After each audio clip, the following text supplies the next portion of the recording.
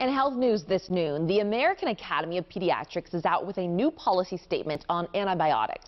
The organization said stewardship programs are effective at cutting down unnecessary prescriptions. They say about half the prescriptions for antibiotics given to children outside of hospitals are considered inappropriate. New research highlights the importance of a small gland in ensuring healthy pregnancies. The study in the journal Nature finds the organ, called the thymus, plays a significant role in preventing miscarriage and diabetes in pregnant women.